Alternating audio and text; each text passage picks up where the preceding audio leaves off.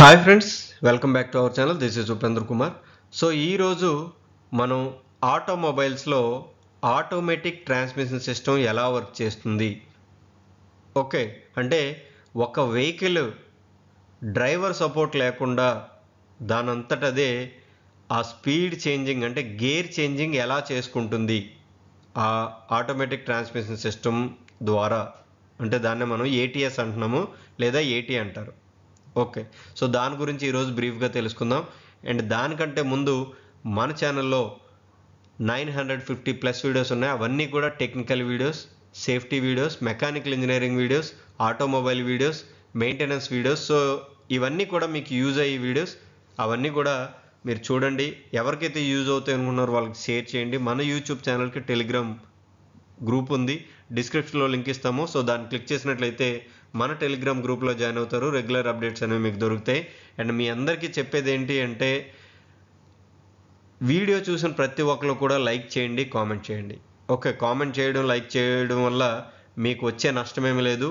మాకు ఒక బూస్టప్గా ఉంటుంది ఆ లైక్స్, కామెంట్స్ వల్ల. అండ్ మీకు కావాల్సిన టాపిక్స్ కూడా మీరు అక్కడ కామెంట్స్ రూపంలో అడగొచ్చు. అండ్ అవి మేము మీకోసం ఆ వీడియోస్ చేస్తాము. ఓకే, సో ప్లీజ్ లైక్ చేయండి అండ్ కామెంట్ చేయండి, సబ్స్క్రైబ్ చేయండి. అండ్ ఈరోజు మన టాపిక్ చూద్దాం, ఆటోమేటిక్ ట్రాన్స్మిషన్ సిస్టమ్ అంటే ఏంటి. సో ఆటోమేటిక్ ట్రాన్స్మిషన్ సిస్టమ్ అంటే ఏంటి? An automatic transmission is a multi-speed transmission used in motor vehicles that does not require any input from the driver. So automatic transmission అనేది multi speed transmission system. So మనకు తెలుసు చాలా different gears ఉంటాయి, different speeds ఉంటాయి. Okay, used in motor vehicles that does not required. So దానికి ఆ driver నుంచి input అవసరం లేదు. To change forward gears under normal driving conditions. Normal driving కండిషన్స్లో మనం ఆ గేర్స్ ఏవైతే ఉన్నాయో వాటిని చేంజ్ చేయడానికి డ్రైవర్ నుంచి ఇన్పుట్ అవసరం లేదు. అంటే డ్రైవర్ చేంజ్ చేయాల్సిన అవసరం లేదు. ఆటోమేటిక్గా దానంతటదే దాని యొక్క ఆ స్పీడ్ని, ఆ గేర్స్ని చేంజ్ చేసుకుంటుంది. సో అది ఎలా అనేది మనం ఈరోజు చూద్దాం. ఓకే, సో ఈ ఏటీఎస్లో ఆటోమేటిక్ ట్రాన్స్మిషన్ సిస్టంలో మెయిన్ కాంపోనెంట్స్ ఏవేవి ఉన్నాయి అంటే, సో ఇది torque converter, oil pump, band break. So ఇది రిలీజ్ చేస్తేనే మనకి వెహికల్ అనేది మూవ్ అవుతుంది. అండ్ ఇది ఆయిల్ ప్యాన్, అండ్ ఇది వాల్వ్ బాడీ, అంటే బయట ఉన్న మొత్తాన్ని బాడీ అంటాము, వాల్వ్ బాడీ. అండ్ ఇది planetary gear set. Okay, so ఇది క్లచ్ ప్యాక్స్. మీకు నెక్స్ట్ స్లైడ్లో విడివిడిగా ఫోటోలు కూడా ఉన్నాయి, సో దాన్ని బట్టి మీకు అర్థమవుతుంది. ఇవి క్లచ్ ప్యాక్స్. ఓకే, ఇవి కూడా క్లచ్ ప్యాక్స్. ఎందుకంటే డిఫరెంట్ స్పీడ్స్కి డిఫరెంట్ గేర్స్ మీద అవి ఈ క్లచ్ ప్యాక్స్ అనేవి ఉంటాయి. అవి నేను మీకు నెక్స్ట్ స్లైడ్లో చూపిస్తాను. అండ్ ఇది అవుట్పుట్ షాఫ్ట్. ఓకే, సో ఇవి మెయిన్ కాంపోనెంట్స్. సో దీని గురించి ఒక్కొక్క దాని గురించి మనం ఇప్పుడు తెలుసుకుందాం. ఓకే, సో ఇది మనం రియల్ పిక్చరు. టార్క్ కన్వర్టర్ మనం ఇందాక చూసాం కదా, సో అది టార్క్ కన్వర్టర్. అండ్ ఇది ఆయిల్ పంప్ మనం చూసిందే. ఓకే, ఇది బ్యాండ్ బ్రేక్ అన్నాం కదా, so break. Planetary gear set, clutches చూసారు కదా, 1 2 3 కనిపిస్తున్నాయి. అలా నెంబర్ ఆఫ్ గేర్స్ ఎన్ని ఉంటే అన్ని. Clutch packs, output shaft, valve body, ఇదంతా కూడా బయట ఉన్నది వాల్వ్ బాడీ. అండ్ ఇది ఆయిల్ ప్యాన్. మీకు బాగా అర్థమవుతుందని ఇంకొక స్లైడే యాడ్ చేసాం అనమాట. ఓకే, సో మనం జనరల్గా దీని మొత్తాన్ని కూడా ఈ ఏటీఎస్ని 3 భాగాలుగా మనం డివైడ్ చేసుకుంటాం. ఒకటి torque converter. So transfer power from engine నుంచి ఏదైతే పవర్ వస్తుందో అది ఆ పవర్ని ట్రాన్స్మిషన్కి ఏదైతే షిఫ్ట్ చేస్తుందో దాన్ని మనం టార్క్ కన్వర్టర్ అంటాం. అంటే ఈ టార్క్ కన్వర్టర్నే మనం ఫ్లూయిడ్ కప్లింగ్ అని కూడా పిలుస్తాము. దాని యొక్క వర్కింగ్ ఆల్రెడీ ఉంది, ఒకసారి మీరు చూడండి. సో ఇది ఎందుకు అంటే ఇంజిన్ నుంచి వచ్చే టార్క్ని ఇంకా ఎక్కువ చేసి మల్టిప్లై చేసి ఆ ట్రాన్స్మిషన్కి ఇస్తుంది. దాని ద్వారా ఏంటంటే వెహికల్ ఎక్కువ ఆ కెపాసిటీని అది రన్ చేయగలదు. అంటే దాని యొక్క లోడ్ బట్టి కానీ లేకపోతే ఇనిషియల్గా ఎక్కువ లోడ్ కావాల్సిన ఎక్కువ టార్క్ కావాల్సిన అది తీసుకోగలదు. సో దాన్ని ఇది బిల్డప్ చేస్తుంది. ఓకే, నెక్స్ట్ ఇదంతా కూడా ప్లానెటరీ గేర్ యూనిట్. సో ఇందులో గేర్ సెట్స్ ఉంటాయి, హోల్డింగ్ డివైసెస్ ఉంటాయి. సో అవి మనం ఒక్కొక్కటి నెక్స్ట్ స్లైడ్లో చూద్దాం. నెక్స్ట్ ఇది హైడ్రాలిక్ కంట్రోల్ యూనిట్. సో ఇదంతా కూడా హైడ్రాలిక్ కంట్రోల్ యూనిట్. మొత్తం ఈ ఏటీఎస్ ఆటోమేటిక్ ట్రాన్స్మిషన్ సిస్టమ్ అనేది వర్కింగ్ అంతా కూడా దీని మీద డిపెండ్ అయి ఉంటుంది, హైడ్రాలిక్ కంట్రోల్ యూనిట్. సో ఇది నాన్ ఎలక్ట్రానికల్లీ కంట్రోల్ లేదా ఎలక్ట్రానికల్లీ కంట్రోల్డ్. సో ఇవి 2 టైప్స్ ఉంటాయి. జనరల్గా ఎలక్ట్రానిక్ కంట్రోల్నే ఇక్కడ ఎక్కువగా వాడుతూ ఉంటారు. ఓకే, సో ఇప్పుడు మనం చూద్దాం టార్క్ కన్వర్టర్ ఎలా ఉంటుంది. చూసారు కదా, సో టార్క్ కన్వర్టర్ అనేది ఇలా ఉంటుంది. ఓకే, సో మన జస్ట్ ఫ్లూయిడ్ కప్లింగ్ ఎలా ఉంటుందో ఆ వీడియో ఒకసారి మీకు చూస్తే ఫ్లూయిడ్ కప్లింగ్ ఎలా పనిచేస్తుంది. సో ఇక్కడ ఇన్సైడ్ ఎలా పనిచేస్తుందంటే ఫ్లూయిడ్ అనేది ఇక్కడ నుంచి ఒక హాఫ్లో ఒకలా తిరుగుతుంది, సెకండ్ హాఫ్లో సెకండ్లా తిరుగుతుంది, అంటే వేరేలా తిరుగుతుంది. రెండు కూడా ఇక్కడ నుంచి ఇక్కడికి పవర్ అనేది ట్రాన్స్మిట్ చేస్తుంది. ఓకే, సో మీరు ఒకసారి ఫ్లూయిడ్ కప్లింగ్ చూస్తే ఆ వీడియో మీకు ఈజీగా అర్థమవుతుంది అది ఎలా వర్క్ చేస్తుందో. ఓకే, సో ఇది టార్క్. నెక్స్ట్ ఫ్లూయిడ్ పంప్, దీన్నే మనం ఆయిల్ పంప్ అంటున్నాము. సో ఇక్కడ చూసాం కదా, ఈ ఫ్లూయిడ్ పంప్ ఎలా ఉంటుంది. ఓకే, సో ఇది ఈ ఏరియా ఏదైతే గ్రీన్ ఉందో సో అది లో ప్రెజర్ ఏరియా అండ్ ఇది హై ప్రెజర్ ఏరియా. సో వర్కింగ్లో చెప్పినప్పుడు మీకు క్లియర్ కట్గా చెప్తాను. ఓకే, నెక్స్ట్ మనకేంటి planetary gear set. Okay, so planetary gear set అంటే మనకి ఇవన్నీ కూడా ప్లానెటరీ గేర్ సెట్స్, ఇవన్నీ కూడా ప్లానెటరీ గేర్స్. వీటన్నిటిని కలిపి మనం సెట్ అంటున్నాము. ఓకే, ఇవి డిఫరెంట్ గేర్స్కి మనం డిఫరెంట్గా మనం అరేంజ్ చేసుకోవాలి. సో అందుకోసమే ఇక్కడ ఒకటి, సో ఇక్కడ ఒకటి, అంటే నెంబర్ ఆఫ్ గేర్స్ బట్టి ఈ అరేంజ్మెంట్ అనేది ఉంటుంది. నెక్స్ట్ క్లచ్ ప్యాక్స్, ఇక్కడ చూసారు కదా, సో ఇలా అరేంజ్మెంట్ ఉన్నది క్లచ్ ప్యాక్స్ అనమాట. సో అవి మనం ఎన్నైతే గేర్స్ ఉంటాయో అన్నిటి మీద కూడా ఈ క్లచ్ ప్యాక్స్ అనేవి ఉంటాయి. ఓకే, సో ఇక్కడ మీరు చూసినట్లయితే ఇదంతా సెట్ అంతా కలిపి ప్లానెటరీ గేర్ సెట్ అంటాము.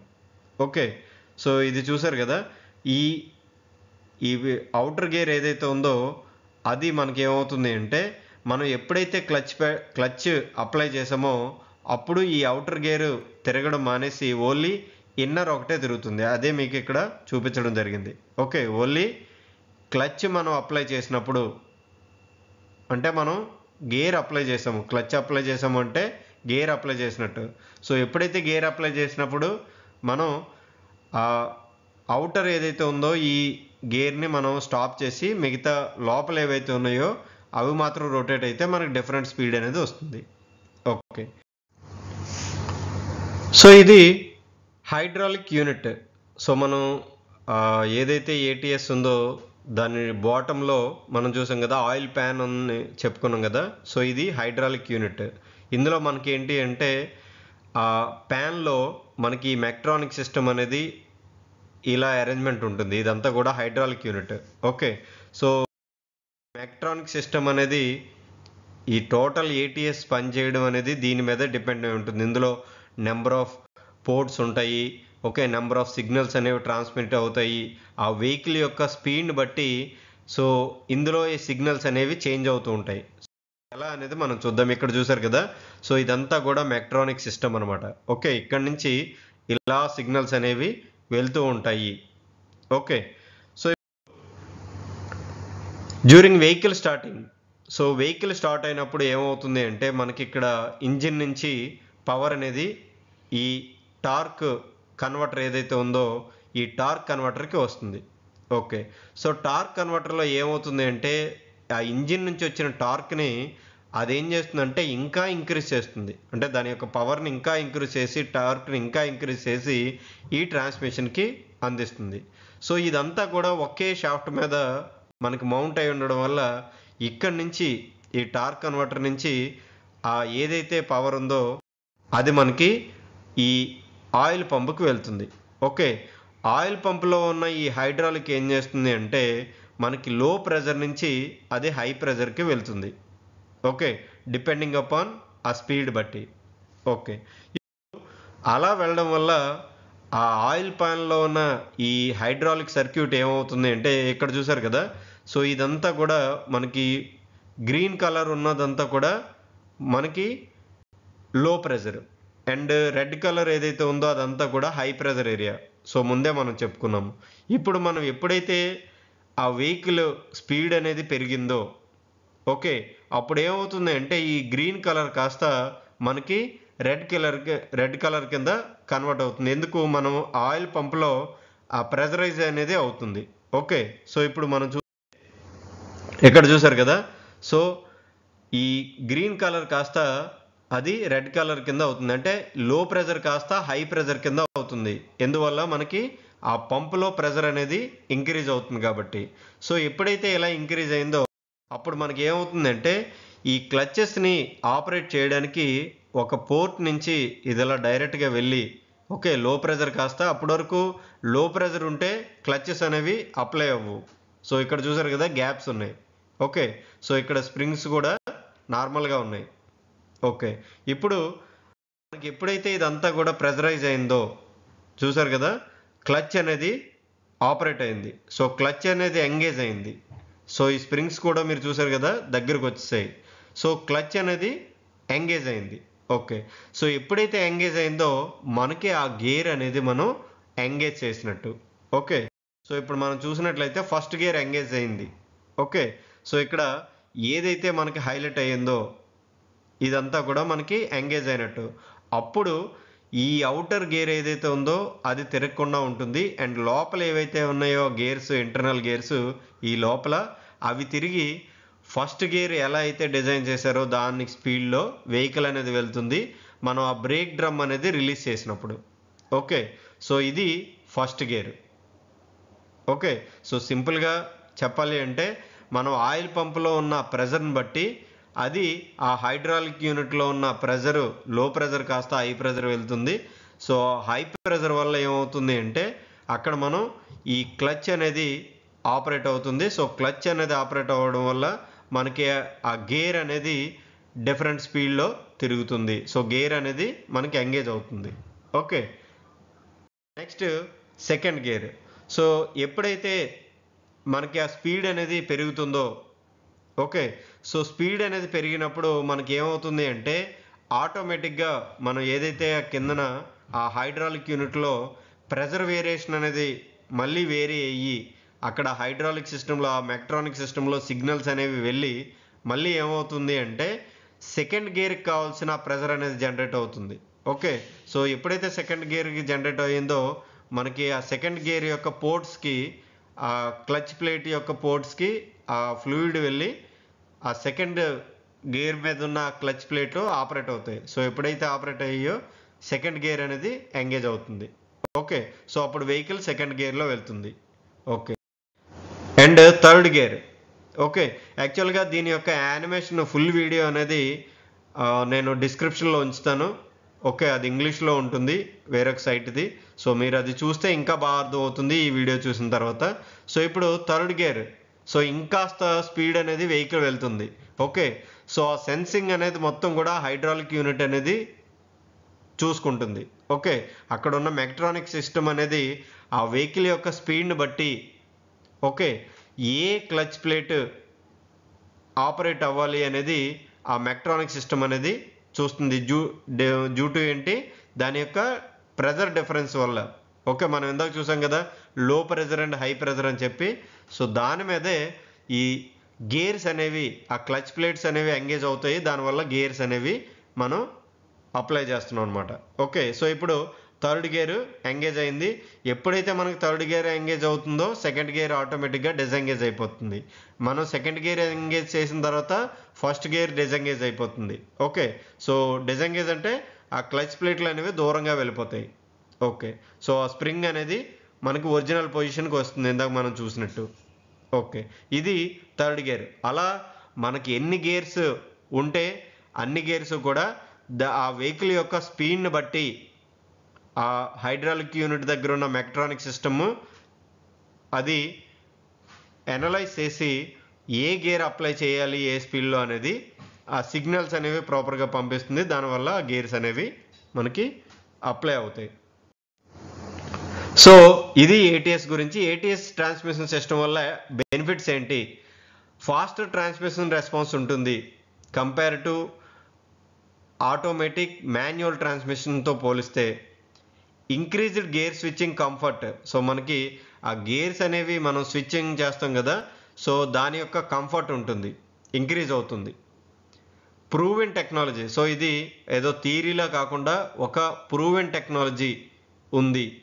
ఓకే. Good torque capacity. దాని యొక్క టార్క్ కెపాసిటీ అనేది చాలా చాలా ఎక్కువ. సో ఈ ఆటోమేటిక్ ట్రాన్స్మిషన్ సిస్టమ్ అనేవి మనకి ఆడిలో, Volks wagon and BMW, MB, Alfa Romeo, Nissan, Ford, Honda ఇలా చాలా చాలా వెహికల్స్లో మనకి ఆటోమేటిక్ ట్రాన్స్మిషన్ సిస్టమ్ అనేది వాడుతున్నారు.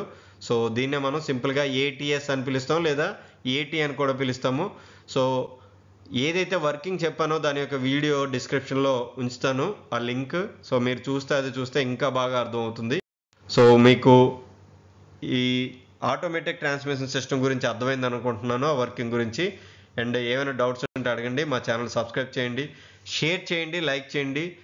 Thanks for watching.